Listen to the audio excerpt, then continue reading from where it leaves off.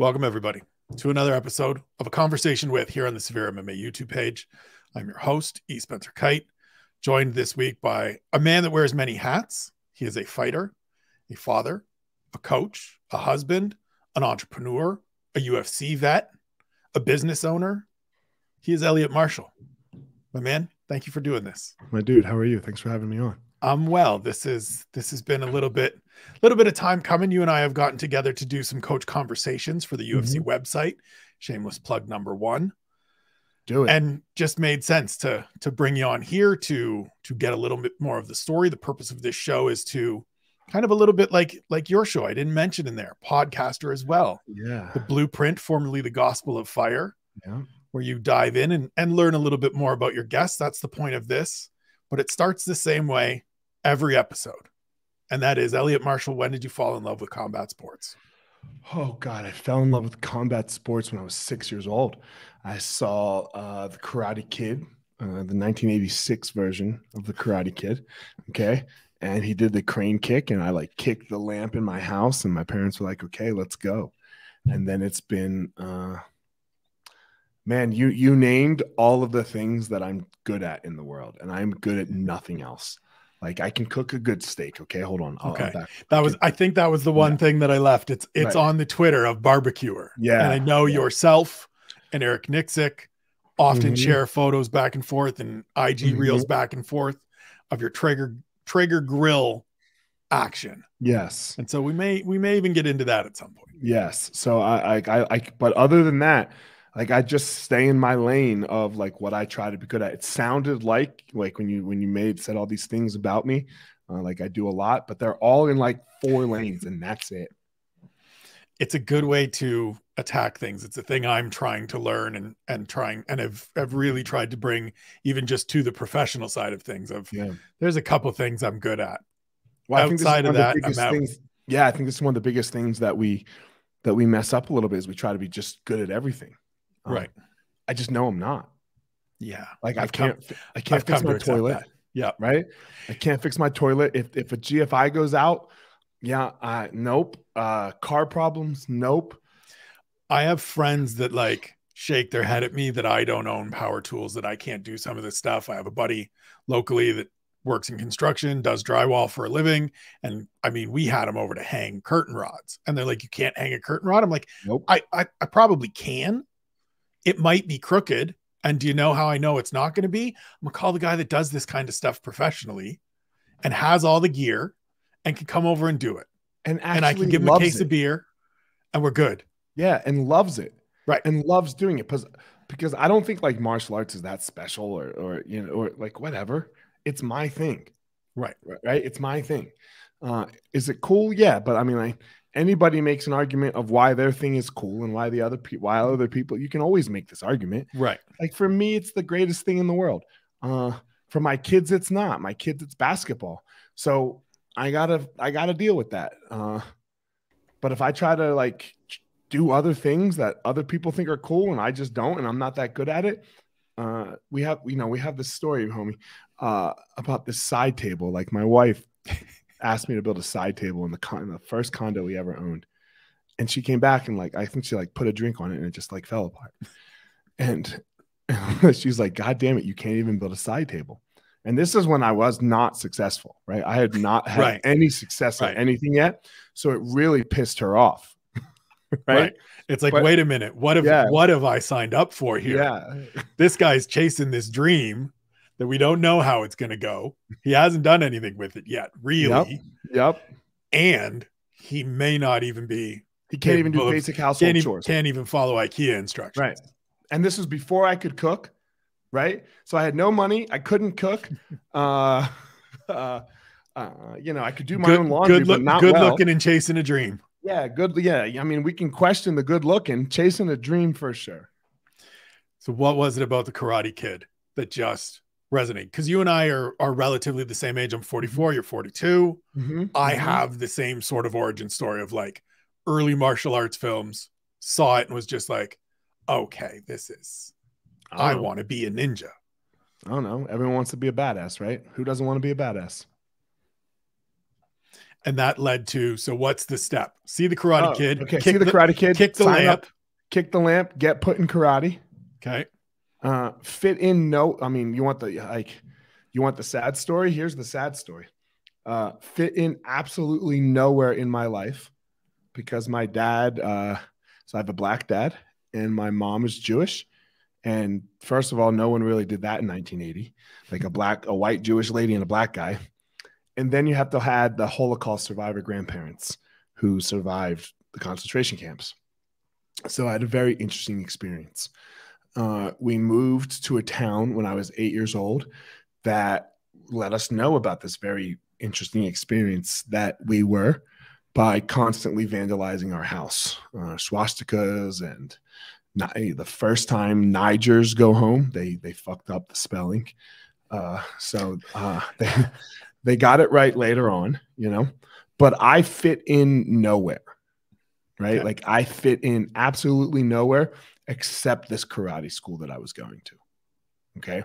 So, okay, I'll just stay here. Right. And I'll keep doing this and keep doing this. I have no friends. Middle school is terrible. High school, worse. I actually blocked, this is how bad my parents was. I think I blocked this out. I just remember this story recently. The girls in middle school made a list of the least likely boy that you would kiss, the ugliest boy.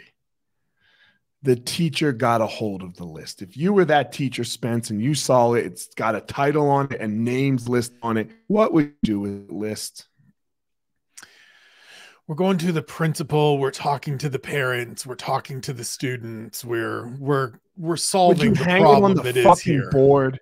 Would you hang it on the board to show not to make lists of people so that everybody that walked in the room from now on saw Eliot Marshall's name at the top of this list? No, you wouldn't do that, but that's what she did.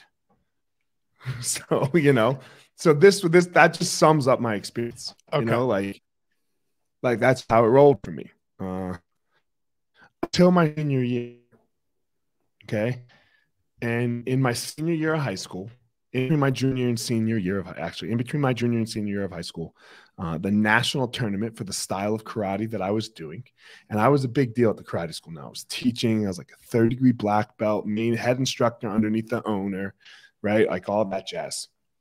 So the national tournament was in my area, right? Like 30 minutes up the road or something. They were holding it there. And my friends, one of my good friends, he was older than me. His name is John Hassett. He actually owns a jiu-jitsu school now, a couple of them. He went to like the master's division. He did the master's division. And I was like, and you got to remember, this is point sparring karate. So you fought your friends all the time. It didn't matter. I was like, are you scared? To curse. Can I curse? Oh, of course. Okay. I was like, you scared pussy, He was like, oh, you think I'm scared? He's like, yeah, come over to my house next Friday. I have no clue that he's doing jiu-jitsu. It's 1997 and he mops the fucking floor with me, right? Just smashes me. And I'm like, oh my God, I got to learn this. I need to learn this thing. Yeah. Right. So you got to remember 97, early, right? So UFC's banned at this point. So I go home, I rent all the UFC, block video thing that these guys won't know what that is. So I rent the UFCs, I watch them, and then he starts teaching me some of this jiu-jitsu stuff. And I couldn't learn it really well because the closest school was Philadelphia, which was 45 minutes away from me, because it wasn't like it is now where there's like a jiu-jitsu school in every corner. I go back to school. I still have no friends. I start talking about this jiu-jitsu stuff, explaining it a little bit. Some wrestlers hear about it. Some state champion wrestlers hear about it, and they challenge me. Well, I beat them. And then all of a sudden, oh my God, Eliot beat up these kids, right? The cool kids. So Eliot starts to become what? A cool kid, Right. So, and in that moment, I connect fighting and winning with my safety. And how do I connect it with my safety? Let me explain that piece. my grandparents, who are Holocaust survivors, they always said, Eliot, you need friends that will hide you from the Nazis. Okay, that you need money and friends. A couple, right? So 17 years old, I've got no money. Excuse me, that's not my responsibility yet. And the one part that is my responsibility is to have friends I got none of. Well, oh my God, all of a sudden people start to like me. So now I'm like, okay, I'm going to get really good at fighting, and I'm going to fight in the UFC. And I fight in the UFC. That will, one, provide money because I'll be a champion. And that will, two, provide a lot of friends because people will like me because I'm the champion. And therefore, when Hitler comes again, because that was ingrained in my upbringing. Right. Hitler this is going to happen again. Yes. Okay. And you need to be prepared. So now I'm good, right? So when you look at fighting, most people fight for fame and money, right? I'm not fighting for fame and money. I'm fighting for safety, security, and running from Hitler. That's a way, way lower, like, base level reason to fight. Right. And that's why I fought like shit. I mean, we'll get into whether you fought like shit or not later. Because I know this is a recurring theme with you of like, yeah, and I was no good. And the guest often goes, yeah, but you fought in the UFC. And you go, yeah, but lots of people fight in the UFC. I'm not that good. Look, I won't say I was no good. I'm going to whoop everyone's ass that doesn't know how to fight, right? Like, that's what we're not talking about. Okay. Okay. Like, if you don't know how to fight, you're fucked. As long as we're getting that part settled, as long as we're getting that part squared away. And I'll whoop most people's ass that do know how to fight. Right. Okay. Not now. I'm 43 years old. Okay.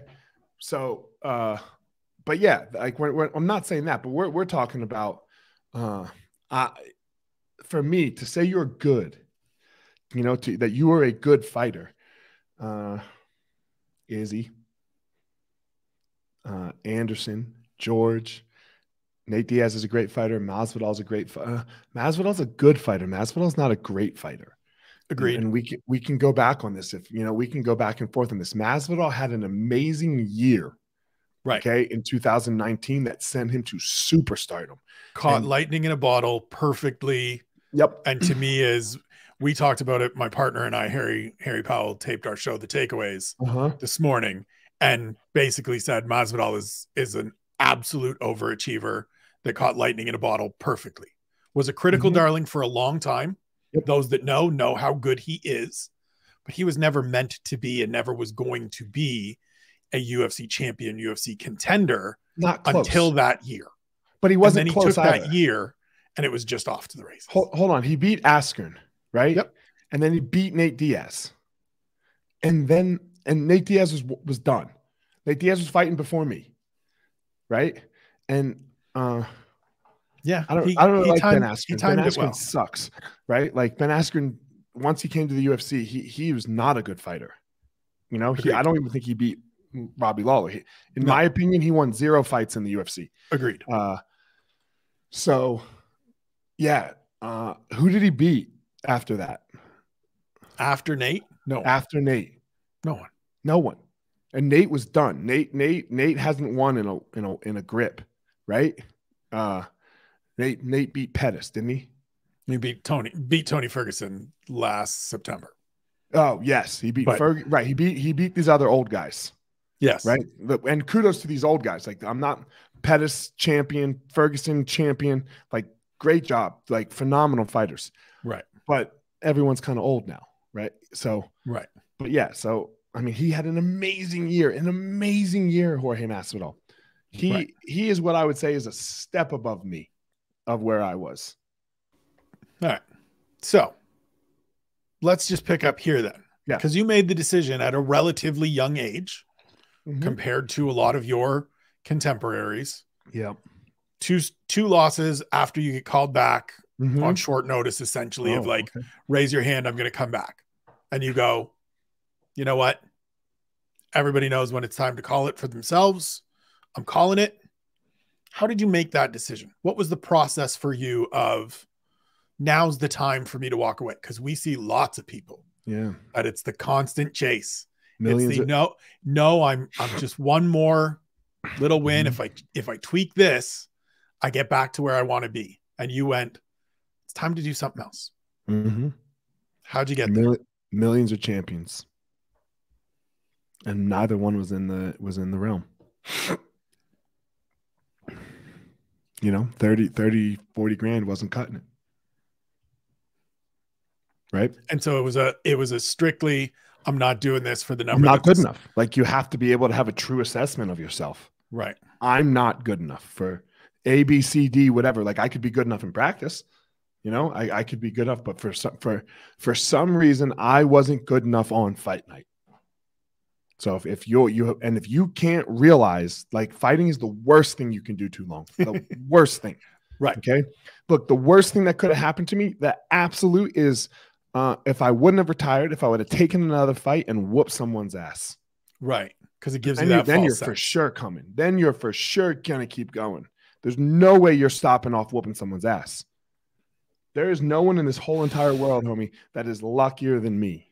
And the reason I say that is for a whole host of reasons. In the fight game, okay? In the fight game, I'll say it like this. I whooped Brandon Vera's ass in that fight.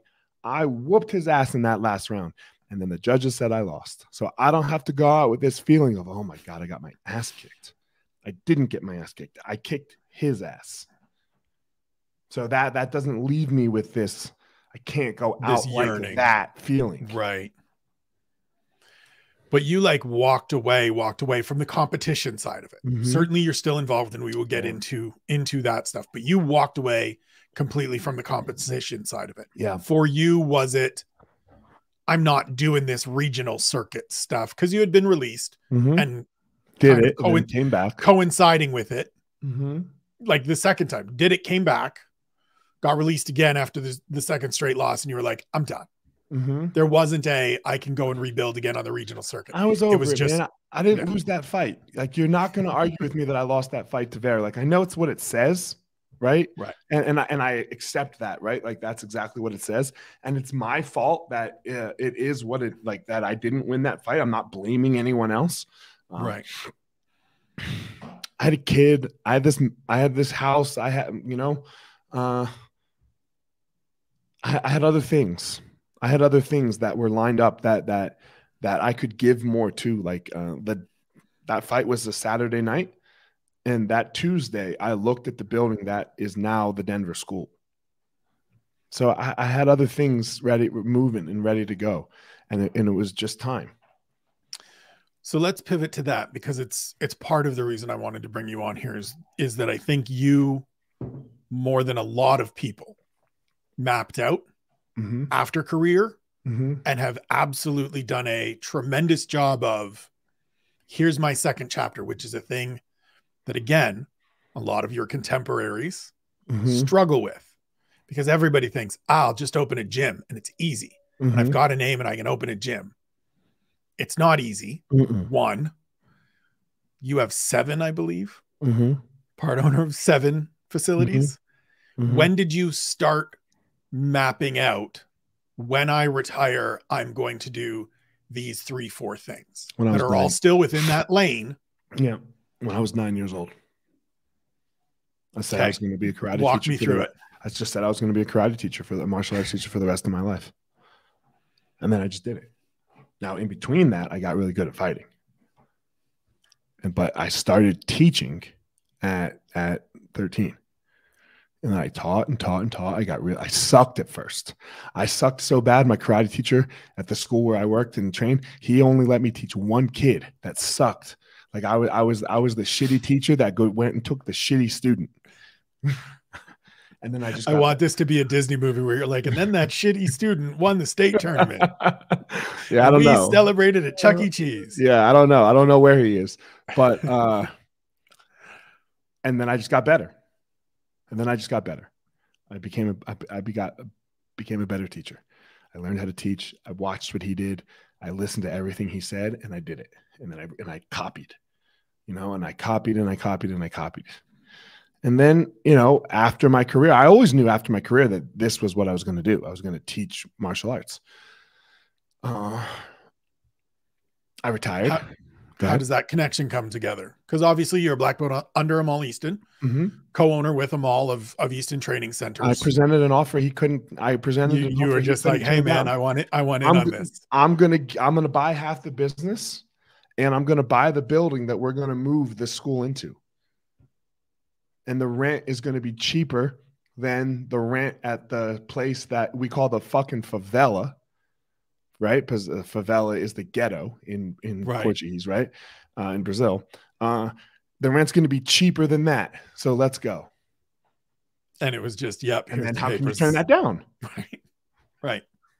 And then I worked my ass off to get him back to whole, right? Like if he was making $7,000 before me, when I buy in at 50%, now he's making 3,500, let's say, right? In profits. Yeah. Okay. So that I was like, okay, you got to work your ass off to get him at minimum back to $7,000. Well, we exceeded that. So then I made him the same damn offer for the Boulder School. And then 5 more subsequently have come along. No, they didn't all work out the same as those two. Okay. But those two worked out like that. But you have continued to expand the business and move it forward to where. But then we have okay, so I don't want to, and we don't have to divulge all of the business acumen. Oh, we do. Secret. Look, we have a company called Easton Online where anybody who wants to be an affiliate of ours, you don't have to be called Easton, right? You can still keep your Gracie Baja or Alliance School, but you want to learn how we do our practices, great.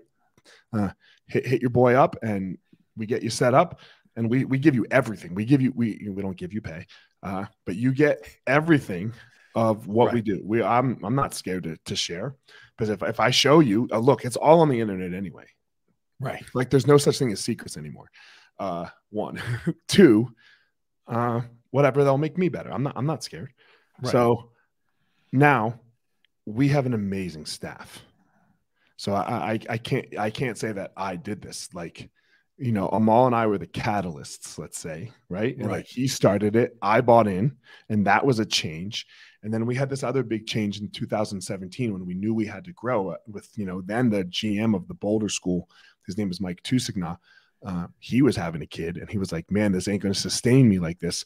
So he presented this offer to us, and we were like, okay, we've never told him really no.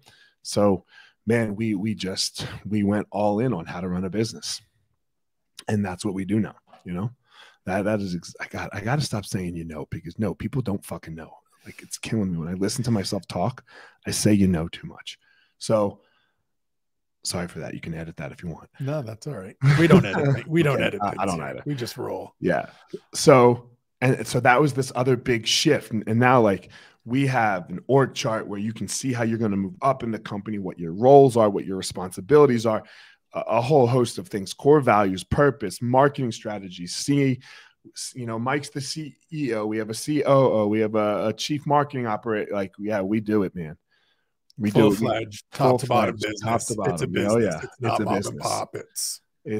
We try to do our very best, but look, we're the shareholders. We're the sole owners of the business. You know, Amal and I, if there's 100, let's say 100%, Amal and I probably own 90% of that 100%. But yes, we have a crew. And no one has a better staff than me. So you said earlier that when you started coaching at 13, you were a terrible coach. You got the one bad student. Yeah. You are a phenomenal coach now. I can say that from seeing you coach, seeing different things of you along the way, speaking with some of your students, people that have trained under you, people that train with you currently. I know you're a phenomenal. Speaking to other coaches, they tell me things. How did you get to that point? And for you, what are the core elements that make a successful, effective coach? Can we start with the core elements? Absolutely. My wife actually just asked me this last night. Like, we were talking about it in another subject, and she goes, and like, I feel bad for like the people that, for example, coach my kids. Right? I can understand that. Yes. Because I'm a motherfucker, man. I'm a motherfucker. And I know what good coaching looks like. Right. And she goes, well, what are your expectations? And I said, I need them to care so much that they're going to die an early death, have high cholesterol, have high blood pressure, maybe have a stroke, that at the end of a weekend coaching, that they are destroyed physically, emotionally, because they gave so much to those people that they were coaching. You have to love it. You have to be doing this for absolutely no money. Zero, because you would choose nothing else. Because it is what you are here on this world to do and in this world to do. And now when you do that, after that, what you get back will cancel out the high blood pressure and the cholesterol, and hopefully will even out your life expectancy.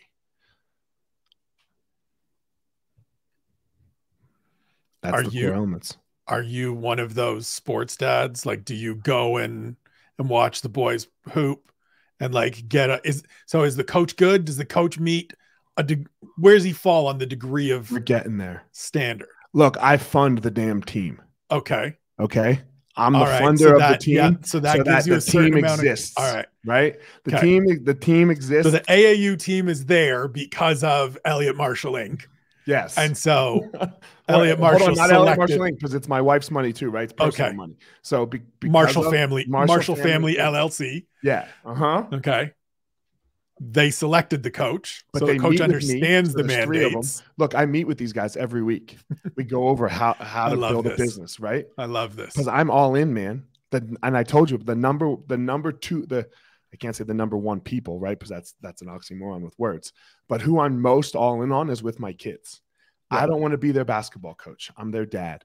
Now, I am there to help them develop the mindset, to develop the belief in themselves of how they can accomplish everything and anything that they want to in this world. My vehicle is martial arts. Their vehicle seems to be basketball. So we're going to fucking do it. My kids, it's stupid standardized testing at school this week. Guess who's not going? My kids. Where are they going? Basketball. Fuck standardized testing. They're how old and how I listened to 9 and 13. It was you and AJ Vaynerchuk 9, on the last episode, and like the big boys already, like they're gonna have some height. They're gonna have some future. Yeah, they have some heights, but they love it. So what am I like? They know what they love. Right. And if it changes to piano, I'll change in a hot second. Right. But that's for me to figure out. That's for me, to be able to can talk with them. Like my one kid played terrible on Saturdays. He's really good. My 9-year-old's really good. He might be like he's top 5 9-year-olds in the state, which is silliness to say because who cares about 9-year-olds, but he's really good. He played terrible on Saturday and he played like he was LeBron James. And I love LeBron. Okay. Complaining on every call. Yes. Yeah. Complaining on every call. And I'm like, yo, no.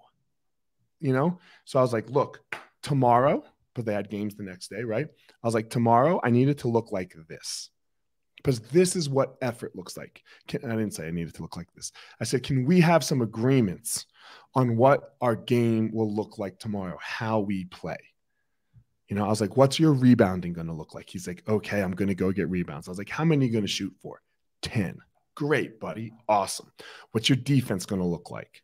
What's your passing going to look like?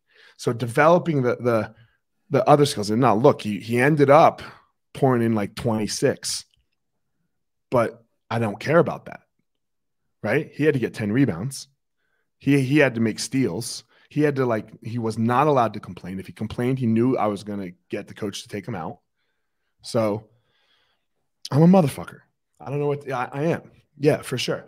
But we're going to chase greatness. I don't care what, like I said to you, I don't care what it's at. We're going to chase it. So I want to drill down on that piece because that's a piece that not a lot of people necessarily get from a parent, from a guardian, protector, whatever you want to, whoever is in place. What is it for you that gave you that mindset with them that said, whatever they come to me, whatever it is that they pick, I'm in on, I'm fine with, and I am going to give them every opportunity to flourish? Well, because that's what you're supposed to do as a parent. What else is there to do? I mean, you and I believe it to be quite simple and that easy. Yeah, it's that. I mean, no, it's that simple. It's not very easy because your own bullshit gets in the way. Right. And mine does too. All these things that we'll talk about today, I butcher them as well. Let's just be clear. I butcher them. But the one thing I'm pretty good at is realizing when I've butchered it, moving off of it and fixing it. Like I'm fine with being wrong. I'm mostly wrong. Like, and so it's okay. I'm really good at being wrong. So once I've just established that for myself, well, then my life is about, I'm very clear on, like, this just comes from me, right? And I got real clear on these things for me. And then I think it's what helps me do these other things. I know exactly what I need in the world. And I got very clear on that. And this came after a massive breakdown that I had in 16, this anxiety and stuff that I had from fighting in my childhood. And you can ask me, we can go on that in a second. But I got very clear on who I was. I got very clear on what I needed. And then after that, I got very, I repeat these I am statements to myself every single day. Like, I wake up, I meditate, I have gratitude. I pray in my own internal way. Like, I don't pray to like Jesus or Allah or anything like that. You know, like, it's my own internal praying. God, I call it God still. I pray to God. I state my I am statements, and then I get to work. But these I am statements, dad, husband, teacher, student, fighter, survivor, 6 things, they're unbreakable. You can't touch me. You can't touch me on them. You can't make them false, and you can't touch me. So once I know that, I'm good. I'm just good.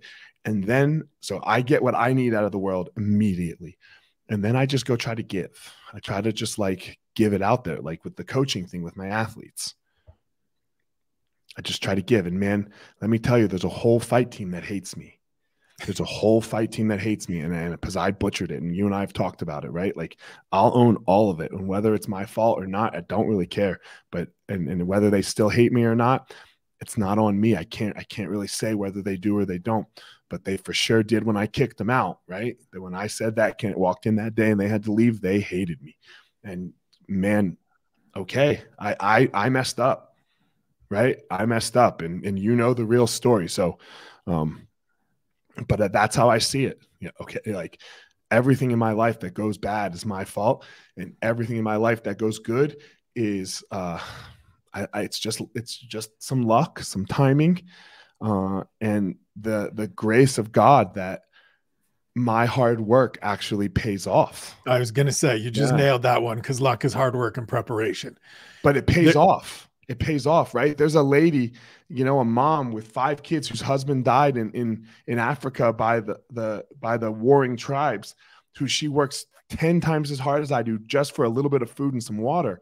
So her hard work doesn't really pay off in any way. Right. I'm actually in a situation where mine does. So if this is my situation, right? If this is my situation, how can I then not go out and try to make everyone in my life that wants to be part of Eliot, that wants to do this thing that I do, how can I not try to go make them lucky too? Who does it start with? My kids and my wife, first and foremost. Then who does it trickle down to? My students. So if that's the goal, if that's what I'm saying the goal is, then what Eliot wants out of this doesn't really matter. Now, look, I have clear boundaries on it, like, for example, students. But with my kids, they're children, man, there's no boundaries. What's money? What's my money for? Right.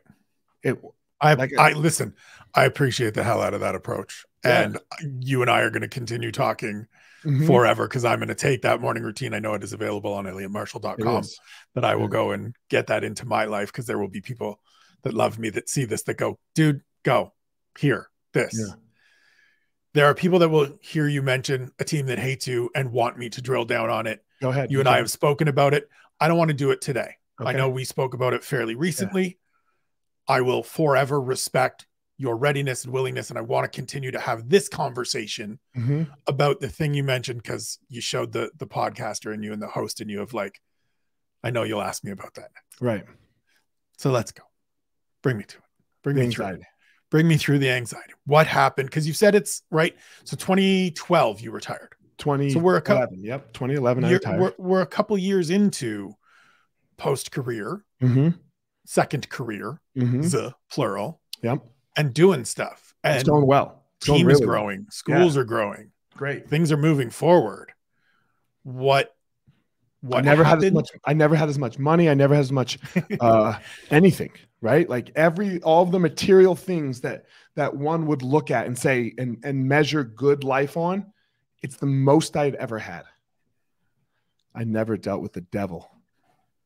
I never danced with the devil. I always beat him down. I always said, no, no, no, no, no. And then he left for a minute. You know, this devil of not being accepted, this devil of this anxiety that I can experience and still do to this day. I always just ran from him, and I never sat down and looked him in the eye and danced, you know? And then 2016 came, and he said, you're going to dance. He said, you're going to dance or you're going to die. So your choice. So we had to dance, you know, and it was 9 months of absolute hell, panic attack after panic attack, up all night. I you know, it started with 5 nights of no sleep. And then brought on by what? I don't know. Just brought on by some jet lag, homie. Brought on. Like we're coming back from we're coming back from a Maui vacation. Oh, woe is me, right? And the jet lag that you can experience, right. And but the timing of it all, you know, I was like, I'm never going to sleep again. And the next thing you know, I'm on the internet Googling how Michael Jackson died, how Heath Ledger died. And then, you know, oh shit, man, I can't take benzos because I'll get addicted to benzos. And then, like, I don't know if you've ever had anxiety, but it's like a hook. Oh, I have it. Okay. Currently. You experience it. You don't have it. Don't put it to you. Okay? I experience. Yeah. Yes. Okay. I have brown eyes. I don't have anxiety. I have no hair. So it's like a hook that gets in you. Choice, right? Or a little bit of both. Life. Yeah, a little bit of both. All right. And then once it goes, what happens? You just can't get away from the thought, right? So like for mine all comes around this sleep thing. So you wake, you know, you get up, or, you know, because you didn't sleep, but then you get up and you're like, okay. And like, you know, 10 o'clock's okay, 11 o'clock's okay. But as soon as noon hits, you're like, oh shit, the sun's going to go down soon. And then you just dwell on it, dwell on it, dwell on it. You start to dread the night coming and dread the night coming. And you're like, oh my God, I'm not going to sleep. I'm not going to sleep. I'm not going to sleep. And then you start trying to prepare to not, you start trying to prepare to sleep at like 4. How am I going to set myself up to sleep gonna be well? Like, right? I need to sleep well. And man, that's a motherfucker. You know, that's a motherfucker. So you said it was several months. 9 months. But right away, look, here's another instance of this tremendous luck that I have. My doctor is one of my best friends. So on a Friday night at 5 o'clock, because I said 5 nights of no sleep, and that was the 5th day. I called him, and he could take care of me right away. If you call, you know, and I don't know, maybe you have the same situation, but most people don't. Right. So if you call your doctor's office on Friday night at 4:30, what happens? Oh, if I call, they're like, we can get you in. I can get you a phone call with them next Thursday. Yeah, I can get you a phone call. And then if you need to come in, it'll be like 10 more days after that at the most inopportune time possible for you. Right. That's not my situation. I had sleeping pills, anxiety pills by 6. You know, by 6. But it's still carried on for it doesn't several go away. months, because once the devil comes to really say hello, you ain't going anywhere. You know, so I had this group of great friends that are now, you know, one the CEO of the company, another CEO of the company, and they would stay up with me all night. They would stay on the phone with me. I would take the sleeping pills. I'd have a panic attack because I wasn't asleep in 5 minutes. Because I wasn't injecting it intravenously, right? So I would run downstairs. You mean this time release thing hasn't worked yet? Yeah. I would run downstairs, have a panic attack, call them. And then sometimes it was up all night with me. And sometimes, you know, I would fall asleep in the middle of it. But that lasted every night for a fucking month. And they just rotated. They just rotated who talked to me.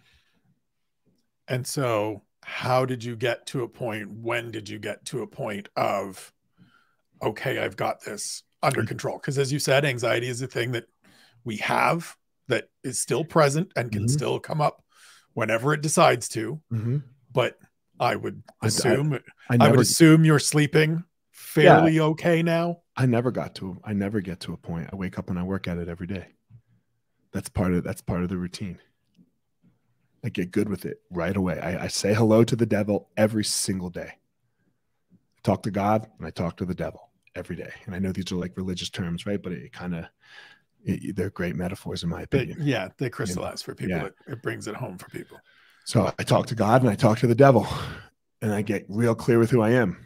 So whether I don't sleep or I don't, whether I sleep or don't, I'll still be a dad, a husband, a teacher, a student, a father, right? A fighter, all these things.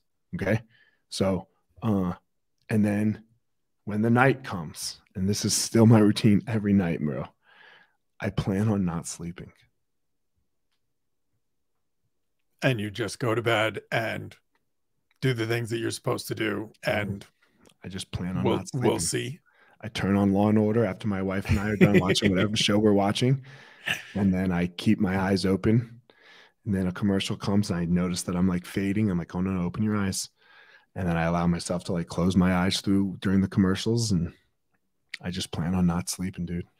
Okay. Are we talking like original Law and Order, like original, the OG Law and Order? OG, man. And are we working through seasons on a streaming platform, or are we just like YouTube TNT? TV? Okay, YouTube TV, and I have them all saved, so I can go back to season 1. You know, I haven't really dove into like the season 21, like the newer ones. Yeah, you know, like once it went off the air is when I stopped. Right. But yeah, that's how I do it, and that's my plan. And like I just when the anxiety comes, when like I get panic attacks in the middle of the night sometimes. Like I'll wake up to a panic attack. Happened, I don't know when it happened last time, a week ago. So then I just got to wake up. What's the process for you? I wake up, I get myself awake, and then I watch television on my phone. And I just have a panic attack. I sit up, I freak the fuck out. I wonder what, you know, if this is it, yada, yada. All that stuff. I say, no, this is not it, Eliot. You know what this is. So just breathe and watch TV. And then, you know, then I fall asleep again when the panic attack subsides. Why Law and Order? I don't know. Just it's what I chose. It's what I chose. Okay. I don't know. Years ago at some point. Whenever it started. Yep. There's no rhyme or reason to it. All right. But I have steps, man. Just like I have steps on how to be a good coach, on how to be a good dad, and I make adjustments on how to, you know, on how to be a good leader. And I mess it up, and I don't mess it up, and I do more. I do way more messing up than I do anything successful. What is it about routine and steps and structure that, for you personally, but also for you professionally, is so vital and the thing that works for you? It's just copying, right? Like how do the best people do anything is they have routine and structure and steps, right? So when you ask me, like be a good coach, for example, well, I have to study because my shit from last year is outdated,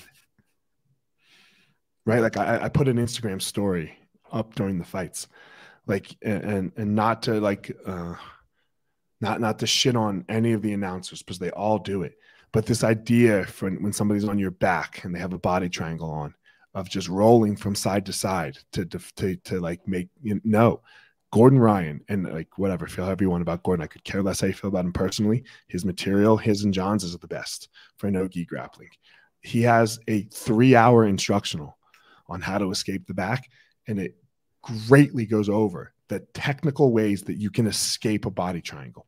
So if you're still doing it by this rolling side to side thing and hoping that the person fucks up or the round ends, you are just outdated. And if your coach doesn't know how to do this, if your grappling coach doesn't know how to escape the positions, then get a new fucking coach. Like, I don't know what to say. And if your coach doesn't have, and I guess this might toot my own horn a little bit, but look, in 2021, we went to the World Championships for Jiu-Jitsu and no-gi. We took 12 students, and we lost 11 first-round matches. Whose fault is that, bro? It's yours. It's mine. It's 100% mine. Right? The game stepped up through COVID. You had all these dorks staying home, right? They couldn't go. The game got so much better, right? They just sat at home, instructionals, learned, I can twist this, I can tweak that, had their grappling dummies, figured out different setups. And you guys were just drilling. So so I had to go like, okay, Eliot, don't let that happen again. How could we not let that happen again? You have to give more. You have to get better and give more. Provide more. 2022, 13 students, 13 medals, 2 world champs. So I did it, right? Congratulations. No, they did it. I didn't do shit. They did it, right? Oh, I'm not saying that to you. Yeah, I'm saying that to your to them, athletes. right? So that was a Sunday that it ended, the final day. Drew Dober was fighting the next Saturday. So I immediately had to I was home for 2 days and I immediately had to go to Vegas. Well, Danaher, Gordon, and Giancarlo Bodoni, which is my realm, the best guys in my realm, they were in Vegas for a Gordon Ryan super fight. I hit them all up and was like, yo, private lesson, please. Don't care about the cost. I need to get better. So students win all the world. Students win, followed by Eliot getting better. I didn't care about the technique. All that shit's on DVDs. How do you train? Tell me how you're doing it with your athletes to get them better. I'll find the shit on the internet, the actual moves, right? Right. So that's, but for you, it was the process, not the actual fundamental. Yeah. Not the specifics of the technique. So, but what are you doing? So what are you doing as a coach? Are you, who are you studying? Now look, that's just in one realm for me. Right. But who are the best coaches in the world? Who are the best coaches in history? Are you studying John Wooden?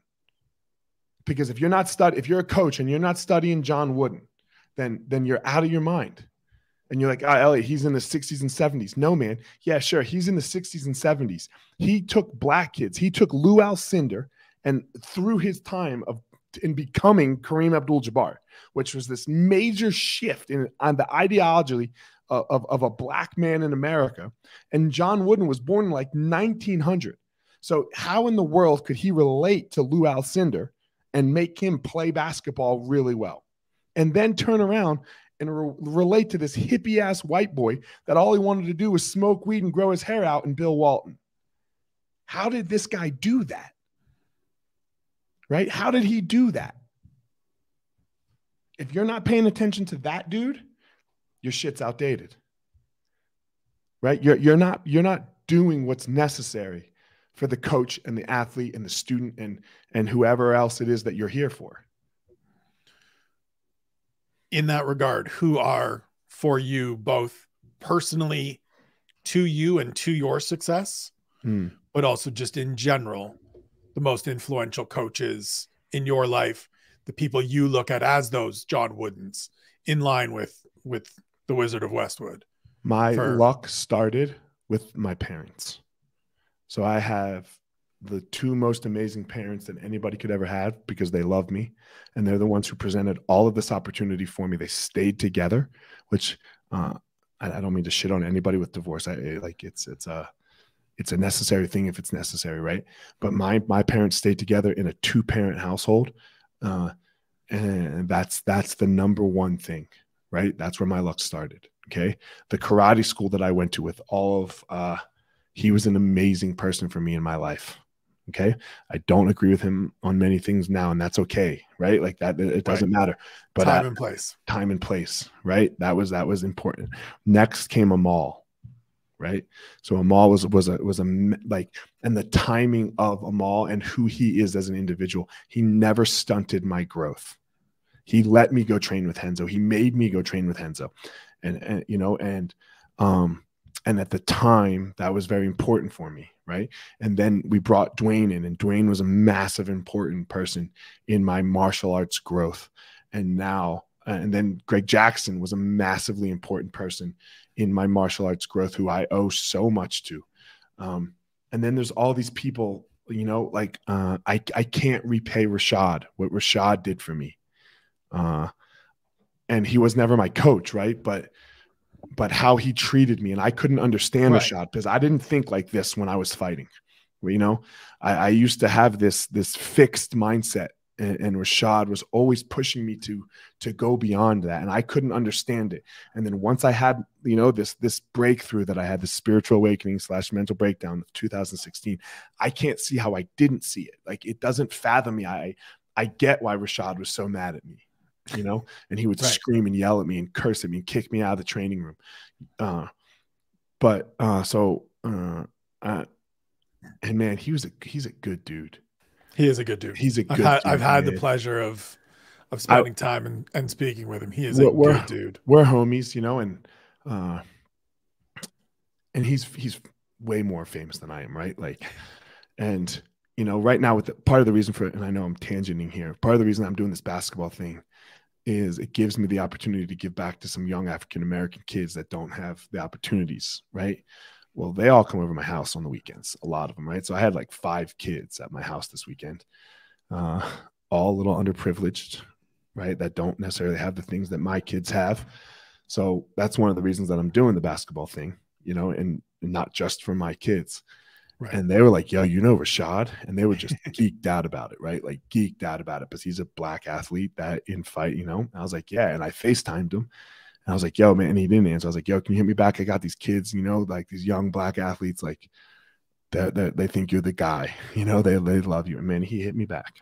And he was at the fights. We couldn't hear him. Yeah, he was at the event. Yeah, they couldn't really hear him, but he just said what's up to him, you know, and it like he didn't have to do that, right? Like, right. No one would ever know. He could have just been too busy, which he was. He was busy, right? So anyway, that's that, you know, with Rashad. But as far as for me, and now, man, I have this mentor, you know, an older guy named Bryn, who has been ridiculously successful in his life. And I you know, and he, we don't talk often, right? Like he just gives me these pointers and these ideas and connects me with people. And I read a lot of books, you know, or I listen to a lot of books, you know. I was going to catch you because I know I heard it on one of the shows I listened to of like, no, I don't like reading, but I'll listen to them. My wife's the same way. Yeah. My wife commutes half an hour every day to and from. Mm-hmm. And if she picks up the book, she falls asleep in the book. Yep. But if she puts it on, mm-hmm. she can get through it in the course of whatever the drive is. So, you know, David Goggins, right? Right. Jocko, and they don't even fucking know me. Right. Right. Robert Greene in some ways. There's a book called Tribal Leadership, you know, about the 5 stages of a team. Michael Rosenberg, I think his name is. He wrote this book called Nonviolent Communication. So these are all my teachers now. I got you. You know, and I don't know, man. I try to stay a student. I've referenced this show a couple times. Obviously, as I mentioned, your podcasting is one of the things, the Blueprint with Eliot Marshall. Find it on all your streaming platforms. What led you down that road? The breakdown, because for me, the best way out was in. Like, because for most of my life, I've been trying to hide this devil that I had. And because like, I was ashamed of it. And when I realized that, oh, wait a minute. Like I'm sorry to interrupt you. Yeah. You were ashamed of the anxiety, the fear, that you feel. And it's been an ever present thing. Yeah. Since I was 8 years old. Okay. And the fear, like saying that I'm afraid. Yeah. No, understand. You know? And saying that I'm afraid of stupid stuff, man. I'm afraid like, yeah, but it's okay. So I realized that I went to the school one night and I was in the middle of a panic attack.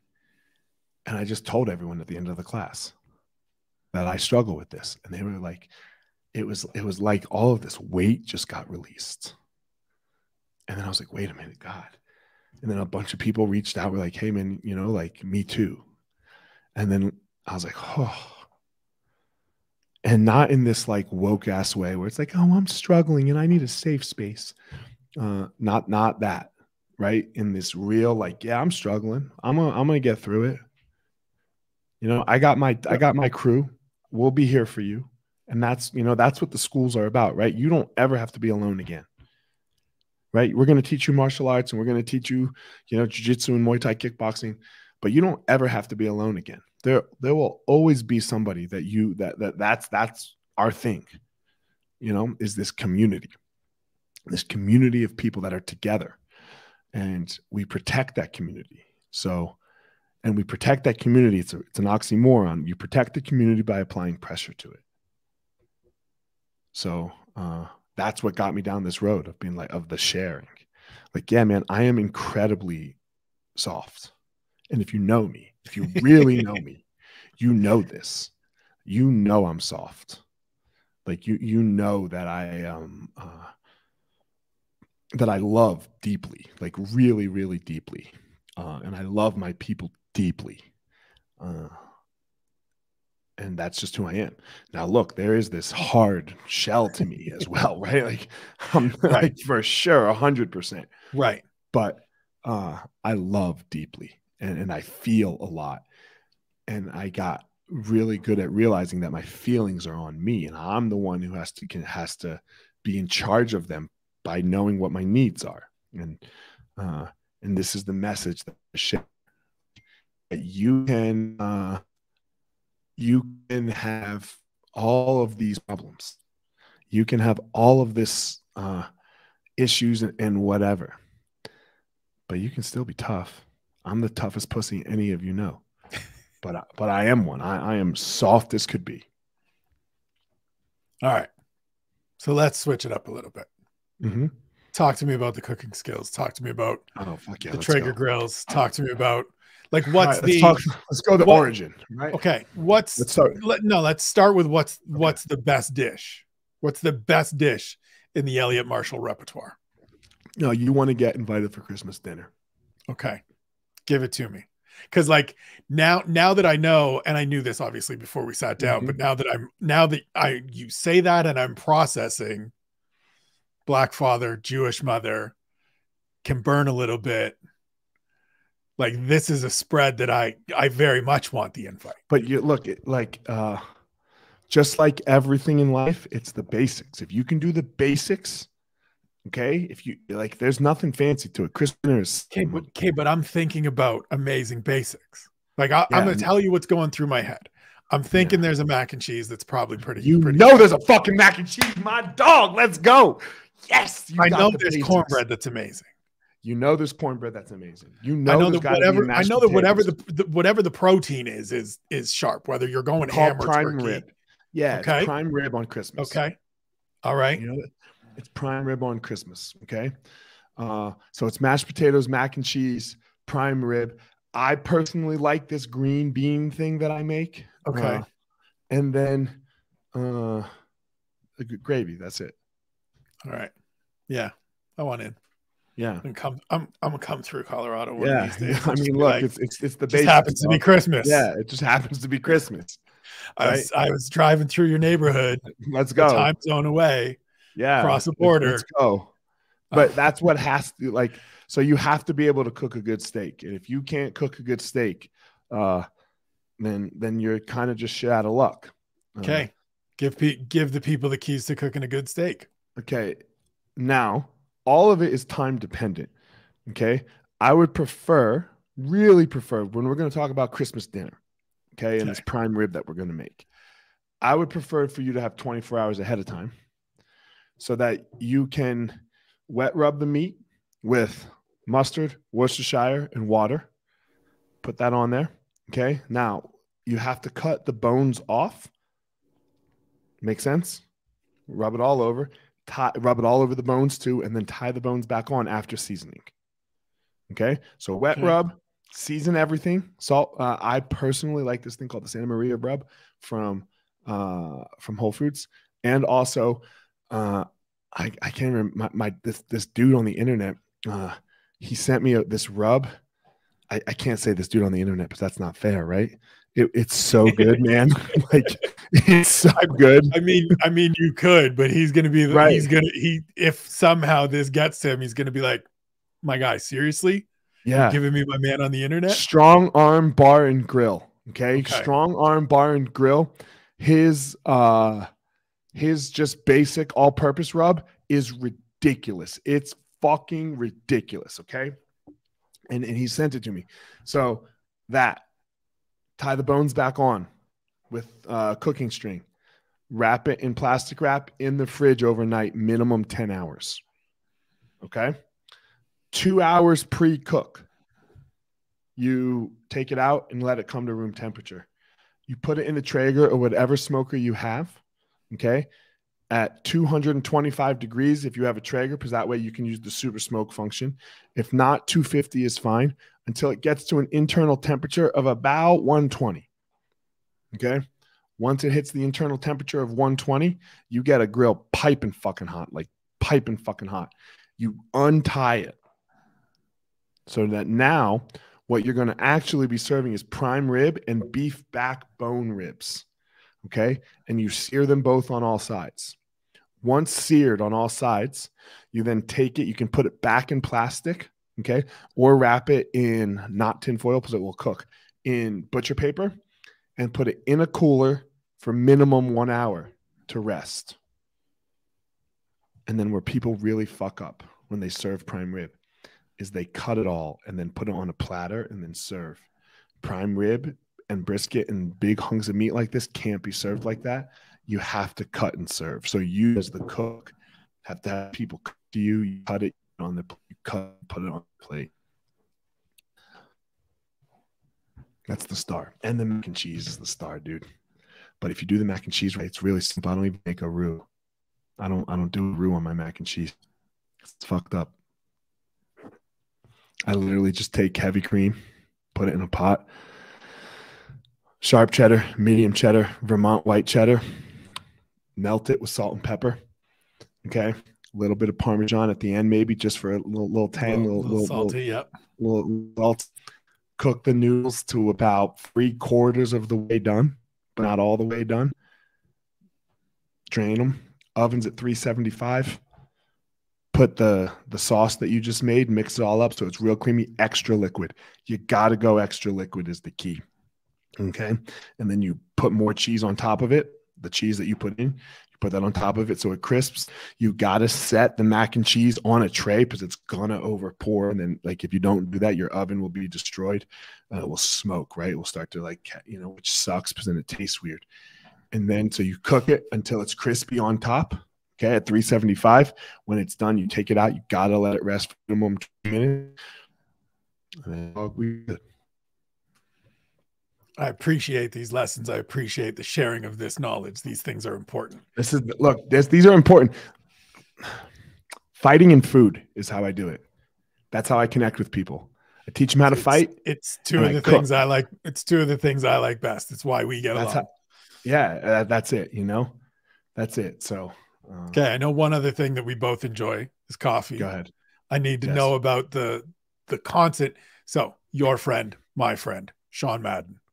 I see the constant Sean Madden and Starbucks talk. So I need the scoop. I want, okay. I know you've got a hard out. So if it's going to take more than beyond the hard out, no. Give me the abridgment.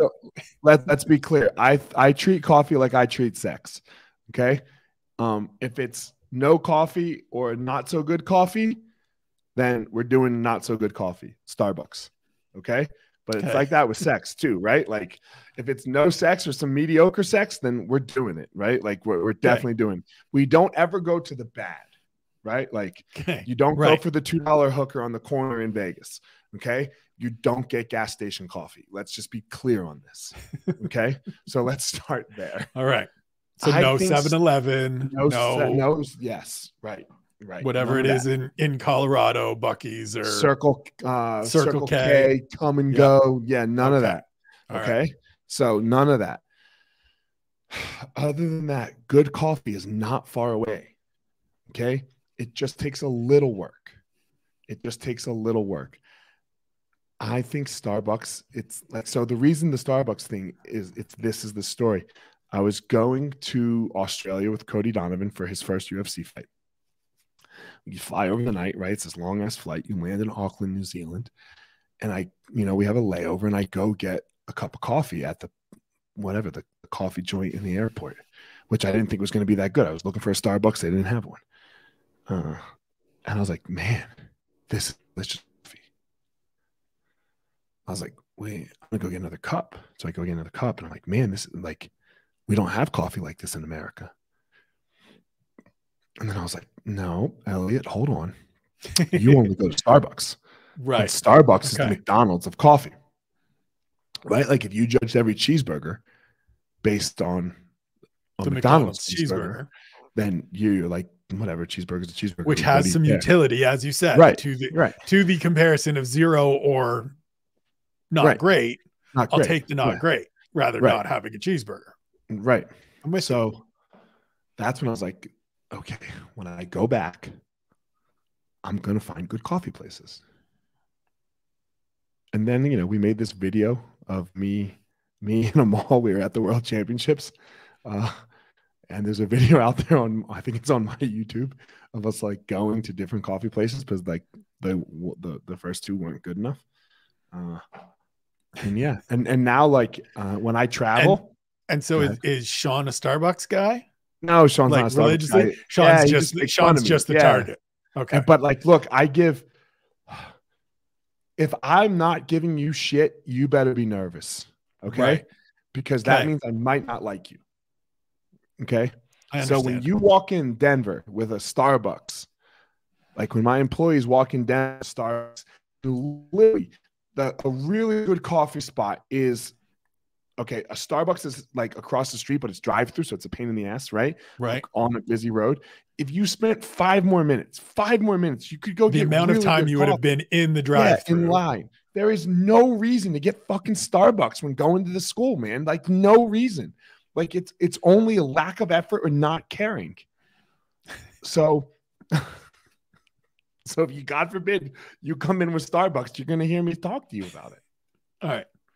So I'm now going to wait and make sure that I get some shit talk along the way here in the next few, you know, things I post. No, I opened up to you about something very personal to me. That's true.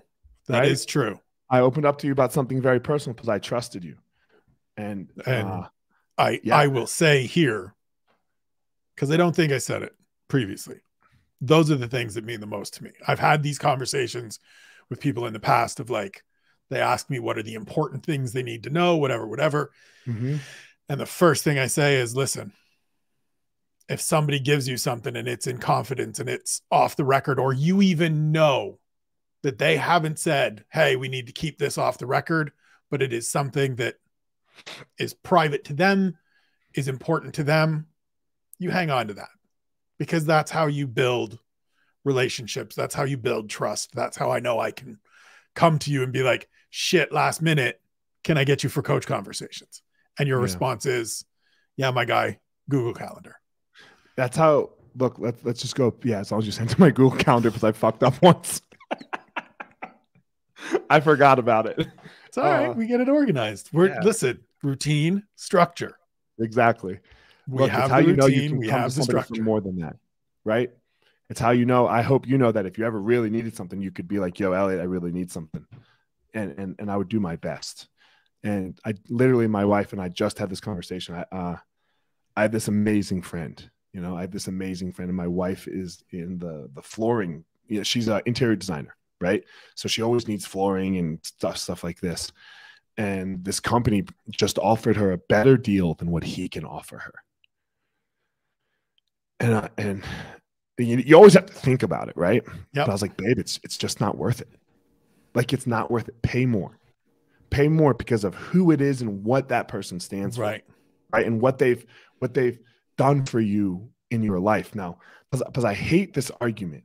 I hate this argument of like, if you're broke, for example, okay, and like no money, can't eat, and I come and I give you $5,000, and that gets you through for a couple months, and then in that couple months you start taking off, and all of a sudden you become the El Hawani of the MMA industry, right? Let's just say, you know, crushing the game. And then later on down the road, you stab me in the back, right? You stab me in the back, and you go, and I'm like, dude, and you go, here's the $5,000 back because you have millions now, right? Well, yeah, no shit, but that's not equal. That's not equal because the $5,000 at the time, right? The $5,000 at the time when you had nothing, you couldn't pay that back, right? You couldn't pay that back. So now that you have everything and you're like, oh, this doesn't work for me anymore, and I could get it.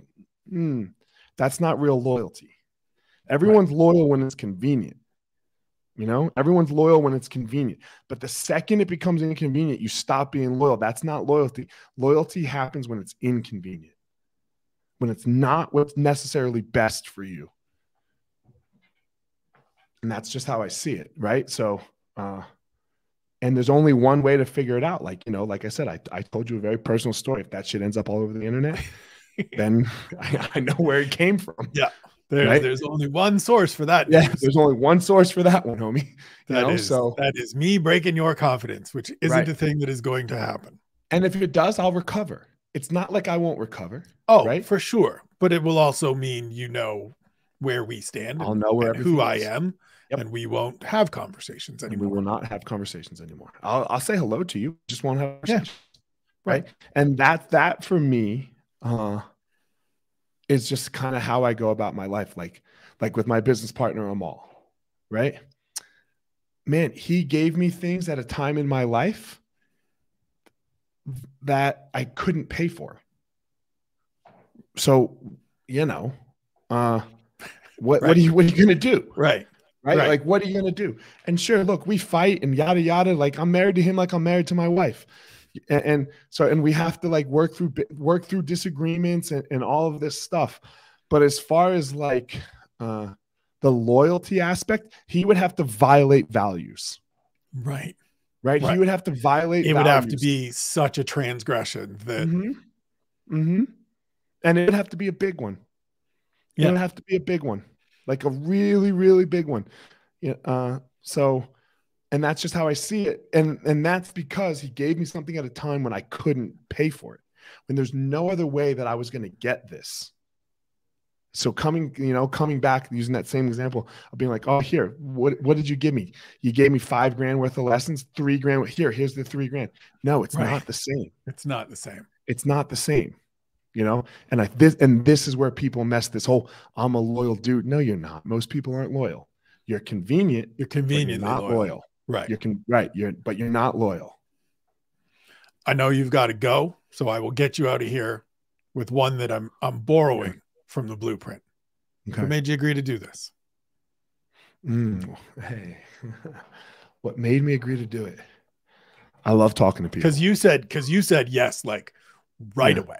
I said, we got to get you on the show. We were talking about a guest you've had on, a guest that I'm working to have on, Laura Sanko, who I've spoken to a bunch. And you were like, I love Laura.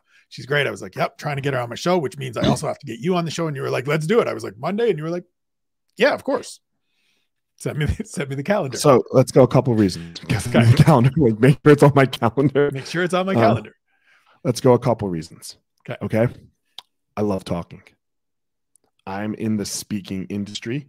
So therefore I have to get better at my craft, right? 2, so many people have come on my show that had no reason to come on my show. Like I can't, my show can't really help anybody's platform. I'm not. Which you tell them at the end of every show.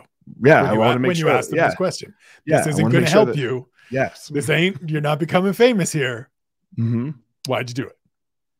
I want to, and a lot of it comes down to this, what I explain, what most people's answer is for me, is this idea of an ROI of like, I need something back.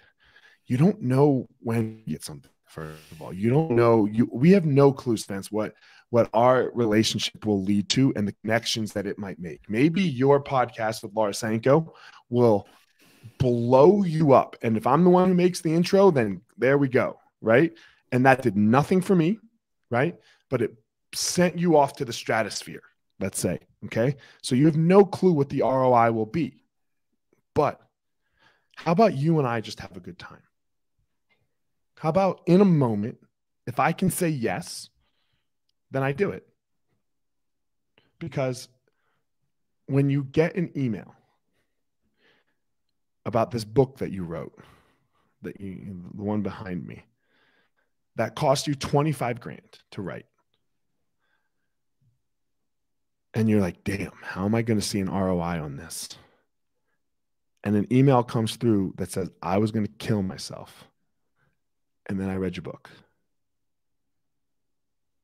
Well, I think that just became done. Right? Like, okay, great.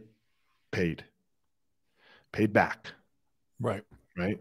And if somebody hears this and becomes a martial artist and that makes their life, if somebody hears this and goes, oh, damn, that guy struggles and he's really open about it.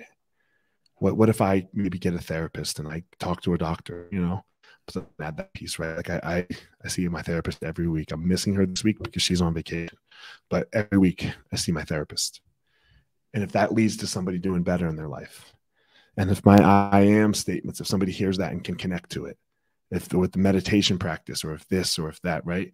Because there's all these people that I said that I connect to, Goggins, who's never met me, Jocko, who's never met me, Brene Brown, who's never met me.